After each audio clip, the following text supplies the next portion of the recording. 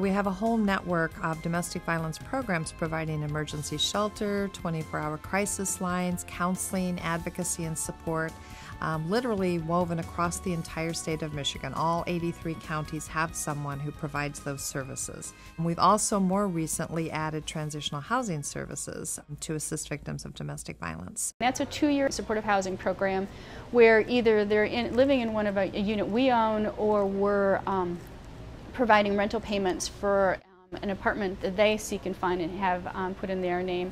And what this does is that when you look at emergency shelter, it was set up to be a 30-day stay. And what I tell everybody is, if your house burned down tomorrow, would you be able to completely relocate and be up and running fully in a new home in 30 days?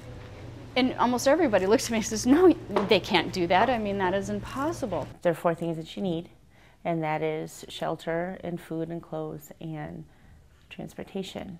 The housing program is a 2-year program, and it's life-changing. They offer support and guidance, and it was a clean environment. It was safe and comforting because we were able to leave, as frightening as it was, with nothing. What was available to get us started, it just changed our lives forever, and we're very grateful.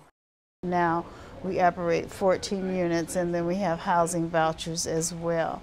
And it's been a very successful program. It's allowed survivors to have that 2-year period where they can really make that transition, and our outcomes have been phenomenal.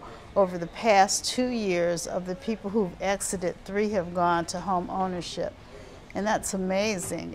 The time that I was in that transitional housing for about 1.5 years, our family had shelter. We were safe. We knew tomorrow we still had shelter. When I would go to bed at night, I had shelter for my children.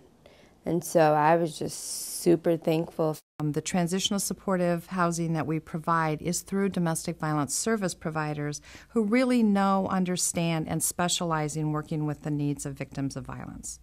Without the Department of Human Services funding for our transitional housing program, we wouldn't have the match funding to bring in the HUD grants that we started this program with. So they're really blended together. Domestic violence is a community issue, and people think it's a women's issue, but it's a terrible, terrible travesty that affects all social, economic, gender.